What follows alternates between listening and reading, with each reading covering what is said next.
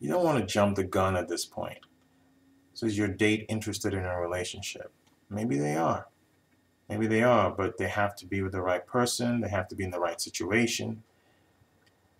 But when your frame of mind is, is my date interested in a relationship? Then you're not putting focus on what you should be doing right now, which is essentially building a connection with this person. So stop putting all your focus and attention on, is my date interested in a relationship? Because it's like you're jumping the gun.